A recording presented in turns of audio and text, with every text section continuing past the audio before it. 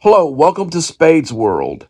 I'm Captain Jack Spade, and on this channel, we're going to be talking about Star Trek Fleet Command. I've been playing the game for about a year and a few weeks. I started the game either in late January or early February of 2022. As you can see, I'm at Ops 48, and I actually only need to get about a little over 8,100 in uncommon 4-star ore to get to 49, and I will do that when I get that. I'd originally planned to camp like at 46 until I had enough blueprints to get my next ship, but the one thing that it does do, it locks you out from getting those blueprints, I guess, until you get over 50. So that kind of blew that plan out of the water. Even though I couldn't get the blueprints, I still plan to stay at Ops 46 until I build up my ships. And I'm still going to do that. I'm not going to go over 50 until I build all my ships to a certain level. Right now, I've got 4-star ships. I've got a Pilum, a Katinga, a Kolinar, and a Kelvin. So those are good ships. My favorite ships are the Pilum and the Katinga right now. I'm still building on the Kolinar. I've only had that for less than a month, so it's got some ways to go. And I'm not really too thrilled with the Explorer Strike Team. It is definitely the weakest of the three. And so far, as I've been testing it, I've seen that it can be punched up on, and that's not good. So I'm experimenting with crews, and one day when I find a really good crew for that ship, I will reveal it. Right now, I would recommend it being, like you see right now in the pecking order, it's my third ship. Even though it's almost the same or close to the same power as my Katinga.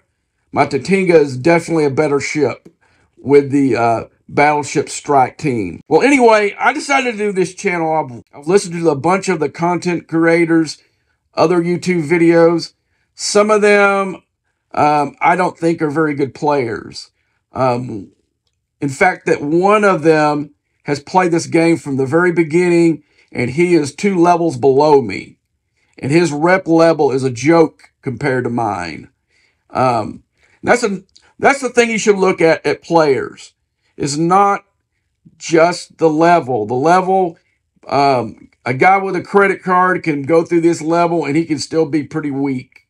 If his research, his ships, and his rep level doesn't match his level. Right now, rep level, I'm into the 50s. To me, rep grinding is one of the most important things you can do in this game. A lot of people waste their time doing a bunch of other stuff that doesn't really help them in the overall the game. And that is because there's a lot of different types of player.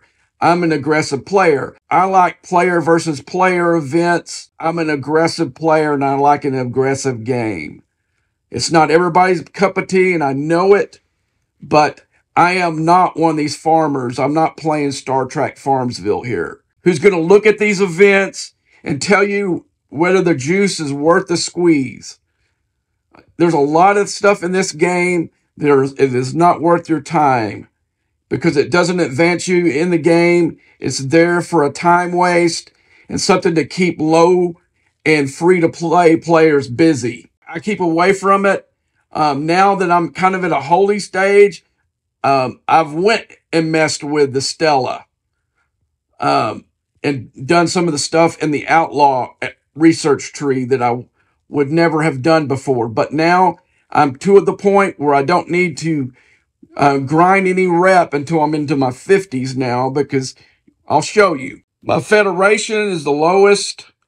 I'm right at the 10 million lockout. My Klingon rep is 1.8 billion. I'm almost at 1.1 billion on my Rommulan rep. And you can see the other ones. To me, these last 3 are the least important of the bunch.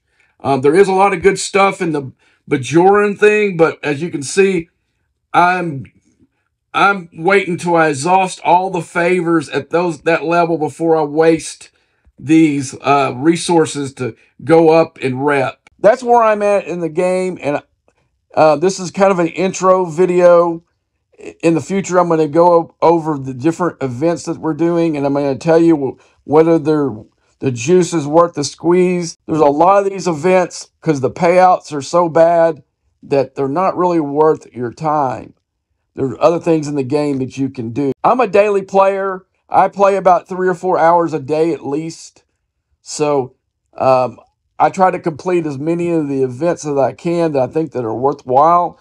If there's one that I think is not worth my while, I'll just won't do it. And that's the way to do it, because from listening to these content creators, that they judge the engagement on these events as much as they do people spending stuff in here. That's not the only factor. So, like, there was an event recently that I just left blank because I thought the payouts were so that wasn't worth doing. So look for some new videos for me. I'm going to do them as much as I can. I'm never going to ask you for money, or I'm not going to put this behind a paywall. I'm doing this because I want to. So shield up, buckaroos, because you never know when Captain Jack's going to come knocking.